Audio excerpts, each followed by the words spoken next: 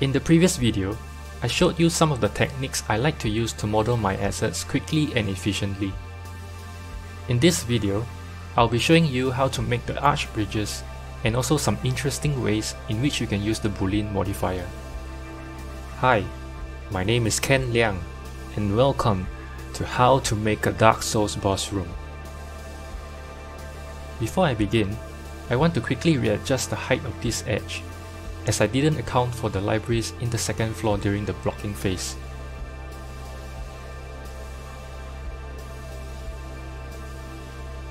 Now, add a cube and move it slightly to the right of the statue.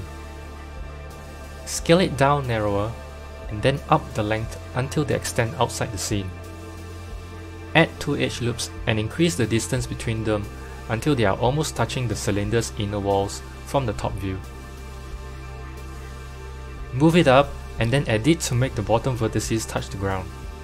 Let's switch to the wireframe mode and try to match the position more accurately to our reference artwork.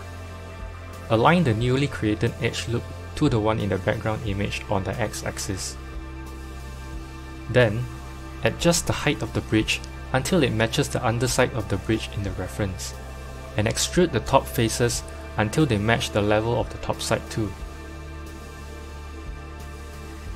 Delete these faces in the middle, and fill back the missing faces to bridge both sides of the edges.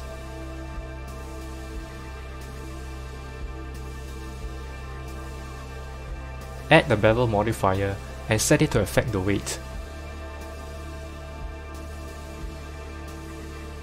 Then select the two edges at the corners here and set their mean bevel weight value to 1.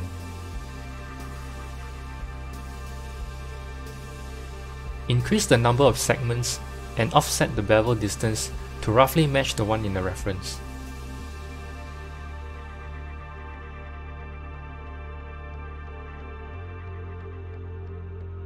You can tweak the bridge here if they are slightly off by moving them along the y-axis.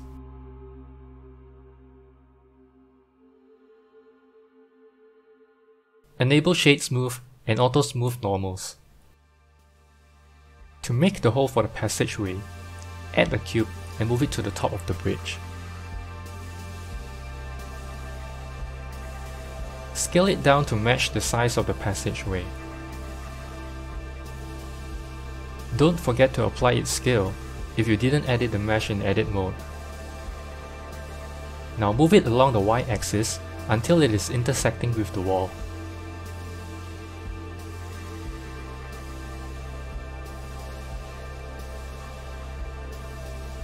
To make the hole, simply select the wall and add the Boolean modifier, then pick the cube object. Change the display for the cube to show wire so that we can see clearly what's going on. Sometimes you get a bug like this where the Boolean operation isn't working as intended. To remedy this, try giving the wall a little bit of thickness with the solidify modifier. It is important to arrange the order so that the solidify operation is applied first before the Boolean. Now we can see the hole in the wall. Let's continue with the cutter object. To make it rounded at the top, use the bevel modifier on the two edges at the top with weight, just like we did with the bridge.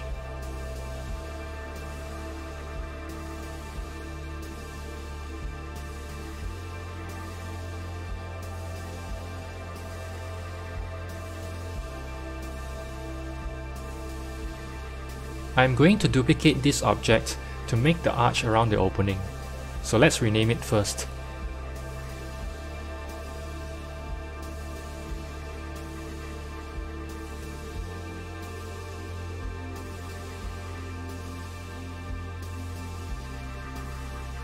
After duplicating the mesh, switch it back to show textured and give it a name too.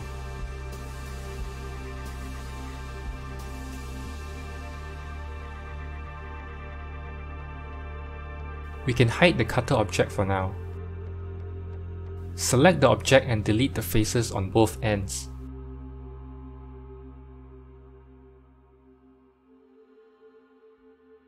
Add a solidify modifier and adjust the thickness to your liking.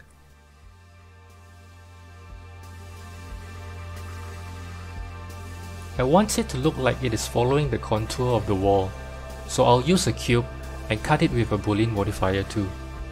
I've tried editing the mesh by moving the vertices at the side nearer to the wall, but the solidify modifier gives me a weird looking result.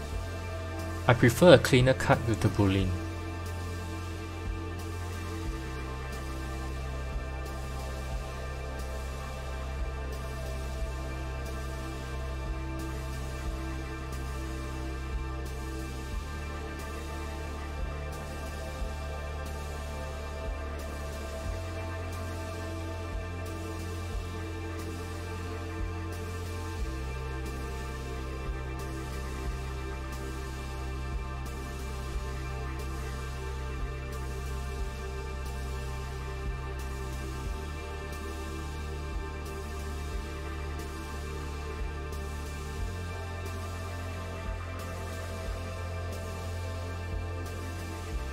Parent the Boolean cutter objects to the arch and create a new collection for them.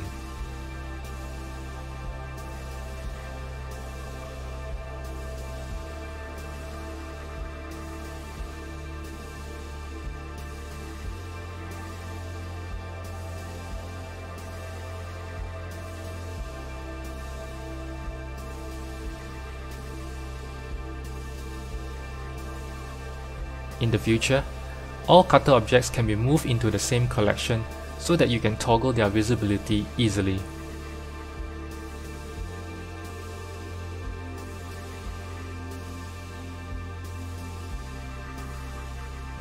Let's make the other arch by duplicating the existing one and move it up until it aligns with the top of the wall. Rotate it 90 degrees and match the position to the reference artwork again.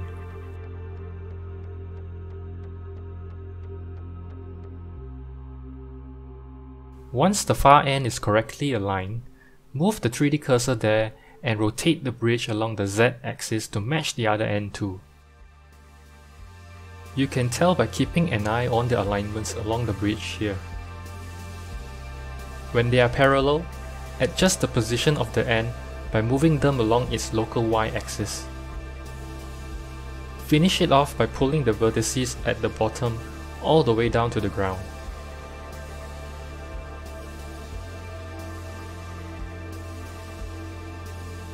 To create the damage on our bridge, add in a new cube and place it over the bridge around here. Add a subdivision modifier to give it more mesh density and choose Simple to retain the cube's shape. Then, add a displace modifier and create a new texture. Lower down the strength and choose Cloud for the texture type. Adjust the size of the texture and enable smooth shading. Also, change it to display as wire because this will be used as a cutter object. Rename the objects accordingly and parent them together.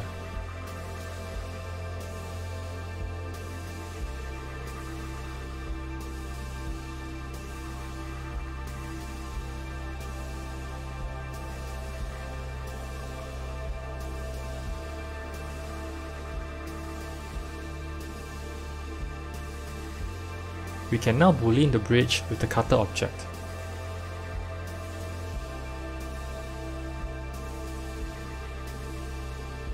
If you want to, you can rotate the cutter object to get a different result that you like.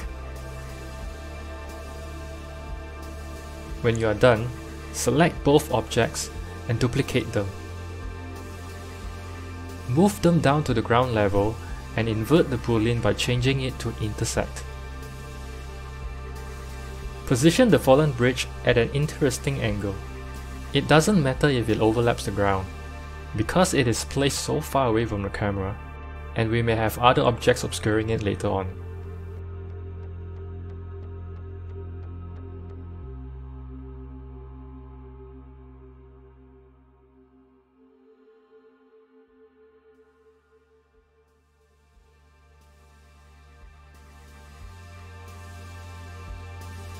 In the next video, we will assemble the scene with all the assets we've made previously.